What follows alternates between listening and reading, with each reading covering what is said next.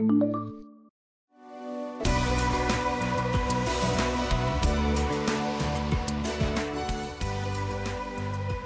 the bedside to the boardroom, today we get the unique perspective of a practicing physician who also leads health equity work for a subsidiary of one of the US's largest health insurers. I'm your host, Alex Mersperger of the SAS Health Pulse podcast, and today we welcome Dr. Pooja Mittal, Chief Health Equity Officer of HealthNet. Welcome, Dr. Mittal. Thank you. Great to be here with you. So I've spent some time in health plans, and I think you're a rare case. You're a practicing physician while also in a role at a health plan. How did you get to this point? Can you tell us a little bit about why you are in the work you're doing? Sure. Thank you for the question. So I actually grew up in Ventura County in Southern California, and that area is very highly agricultural. And my mom is a family doctor, and she worked in a set of community health centers there, was initially a practicing doctor and then worked her way up to being CMO. And she would come home and tell us stories all the time about her patients, right? She would talk about the joy and the resilience that they had as they cared for their families and navigated the health system. And then she would also tell stories about the challenges that they faced while working in difficult conditions and being exposed to environmental toxins like pesticides, specifically suffering from high rates of asthma and pregnancy loss in the setting of being exposed to pesticides. And so over the years, I really started to recognize the way that the healthcare system really does not care for everybody equally, right?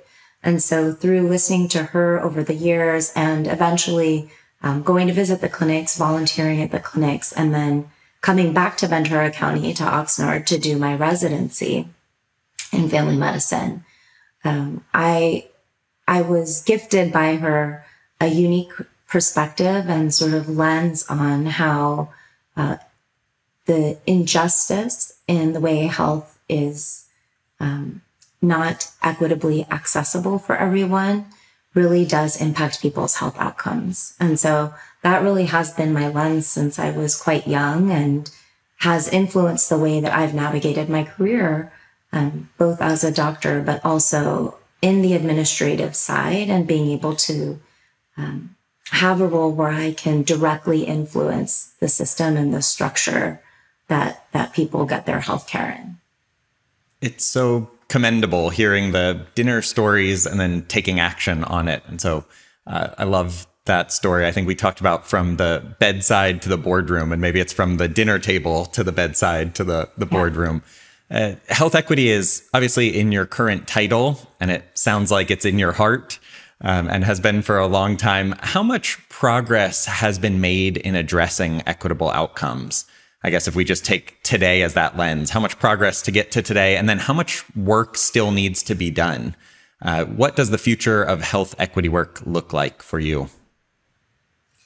Yeah, I think we have made really significant progress in the last certainly 5 years. And I think in the healthcare system at large, we are finally recognizing the need to build trust in a different way. We're recognizing some of the historical harms that the healthcare systems that we function in are built on. And I think we're also finally recognizing the tremendous expertise that lives within the communities that we serve. And so although we're still quite early in that, I think that recognition of the need to build trust and partnerships with communities is at the forefront. And that's really where the change really happens.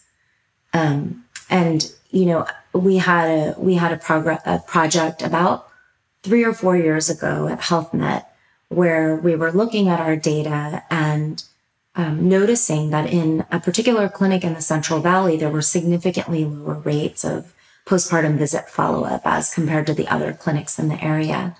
And when we dug down and explored more by talking to the patients and talking to the physicians, what we found was that clinic had a really high number of El Salvadoran women who were part of that prenatal practice. And when we talk to them, we realize that they have a postpartum cultural practice called cuarentena, or quarantine, which is they stay in the house for 40 days after delivery so that they have time to heal and connect with their babies.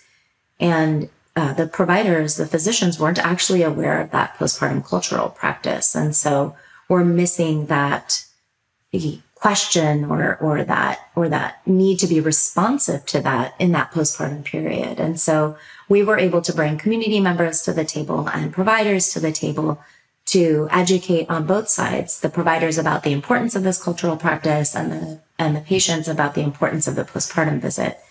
And by relying on the communities and being able to put in a question in the EMR of asking about whether patients followed this practice, we were able to improve postpartum follow-up rates by about 30%, right? So we went from 50% up to 80+% of patients getting their postpartum visit. And so, I think that's a great example of needing to go to the community and listen to the community and get people from the community sitting at the table to co-design solutions that are actually going to improve health.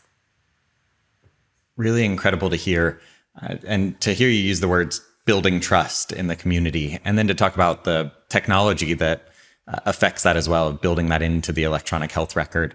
You mentioned both in this story as well as in your mom's story growing up of the negative effects on birth rates and on individuals within certain communities. One of the areas that's getting a lot of attention in the headlines lately is the disparities that exist in the experiences and the outcomes for mom and baby in maternal care, especially minority women. Does technology have a role in making outcomes better? Yeah, absolutely. I mean, I'm glad that you called it out because there are significant disparities in maternal outcomes and infant outcomes as well, particularly amongst the Black community. And these outcomes really are based on historical harm, right? They're generations of exposure to racism that change the DNA over time and really do have that stress-related change on the way that people's health outcomes are, right? This is why we also see higher rates of chronic disease amongst Black communities and certain brown communities. And so technology, I do think, can play a huge role. And I would think about 3 different ways that technology can support. One is being able to access data that allows us to better characterize a population, right? That happens through technology. So the advent of HIEs or health information systems, right, that we can connect to be able to get better data around who we're serving, that allows us to customize the type of work that we're doing. So we stratify at HealthNet, we stratify all of our data by race, ethnicity, language, but also we look at things like rural versus urban, veteran status, ability, and neurodivergence to understand better SOGI, sexual orientation, gender identity, to better understand who our patients are and how we can better serve them. So that's the first type of technology that I think is really important. The second is telehealth access. So, we saw a huge increase in the amount of telehealth used during the pandemic, and those rates, although they've decreased a little bit, have sustained even post-pandemic. And what we see with access to telehealth is that we're bringing health care to where people are, and we're making it easier for them so they don't have to miss an entire day of work to come into the clinic. So I think technology plays a huge role in the telehealth arena. And we also see a lot of new telehealth providers that are culturally focused, right? That provide culturally congruent and relevant care.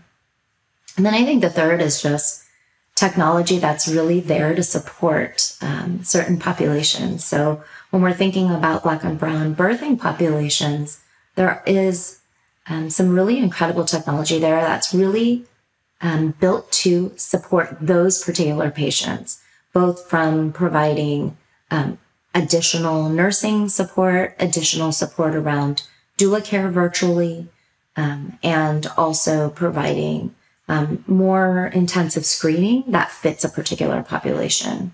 One telehealth vendor or technology vendor that I like to always talk about is the Earth app. So it's IRTH, which is Birth Without Bias. This was started by an incredible woman named Kimberly, and she is a marketing professional, but she created this app that is a Yelp-like app for Black and brown birthing families to review the care that they've received, both during the prenatal period and in the hospital. And by doing that, it really allows healthcare patients or people within the healthcare system, patients, to take control as consumers about who they see and where they get their care. And what they've shown is that it does allow people to choose better what providers or what hospitals they may be able to deliver at based on the reviews of other people who are in the same situation as them. And so I think, technology can play a huge role specifically in supporting patients who have unique needs and have a unique set of circumstances.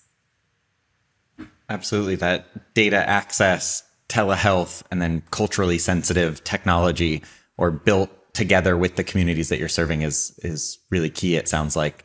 I appreciate that perspective. And you do have such great perspective because of that broad range of roles and responsibilities. And so on that one side of practicing physician and there in the care, and the other side on the financing side, on the health insurance side, I've spent some years on that side of the healthcare ecosystem, on the insurance side.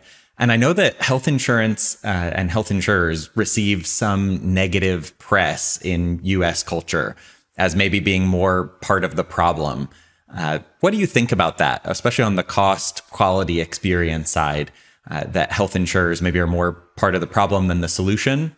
And how are you as Chief Health Equity Officer and your teams working to help improve that maybe reputation? Yeah. It's interesting because I was on the provider side before coming to the health plan full time. And I was actually faculty at a family medicine residency. And before I came to the health plan, I didn't really understand anything about what it's like to be at a payer. And when I got here, what I was so happy to see and to be a part of was that just like in the system that I worked in previously on the physician side, I was amongst a group of people who really are trying to improve care for the people that we serve. And in my space, I am very fortunate to be with a group of mission-driven leaders and colleagues. And so as we think about, doing work like setting up the doula benefit or a street medicine benefit across the state of California, I'm in solidarity with our contracting teams, with our provider-facing teams, with our community-facing teams to really try and get these benefits to the members that we serve to improve the health of the communities that we serve. And that's been my experience across the board. Now, from a financing perspective, certainly if we improve outcomes for people, we also improve the bottom line.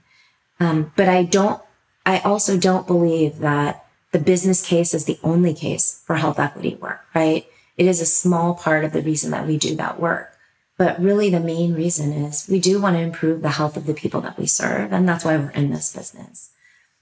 I think part of what we have learned over the years in doing this work with communities is that we do really have to intentionally share power and elevate the voices of the communities that we serve.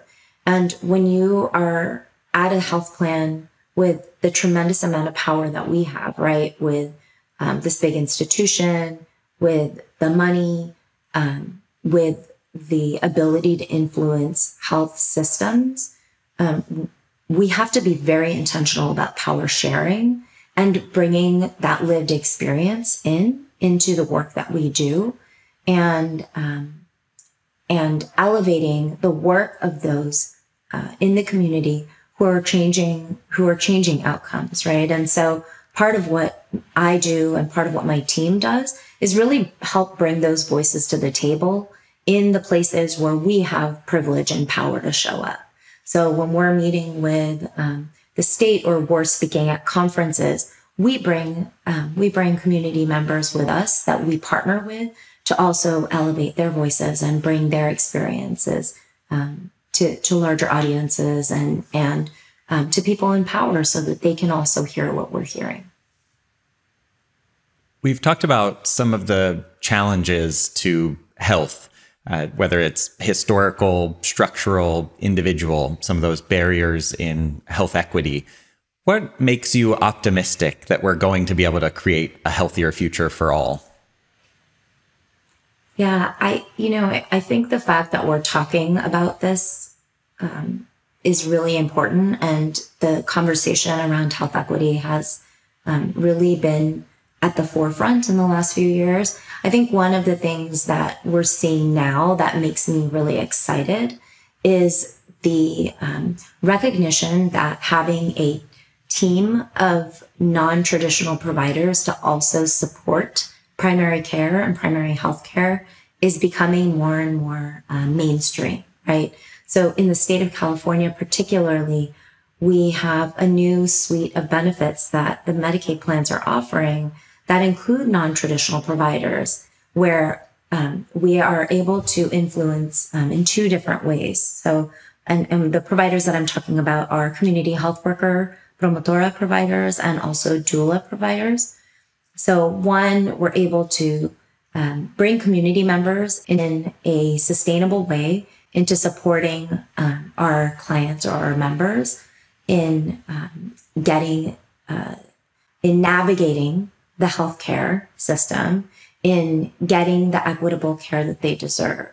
And at the same time, we're elevating these folks to have a sustainable employment, right? So we're creating a pipeline of healthcare providers through a sustainable set of employment.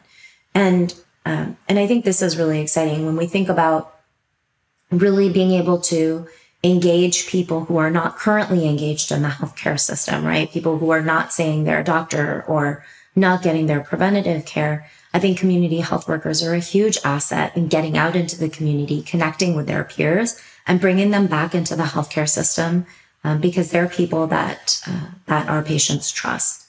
And so for me, I think that's a really exciting change in the healthcare system, that we're bringing these non-traditional providers into the fold of what's considered mainstream healthcare.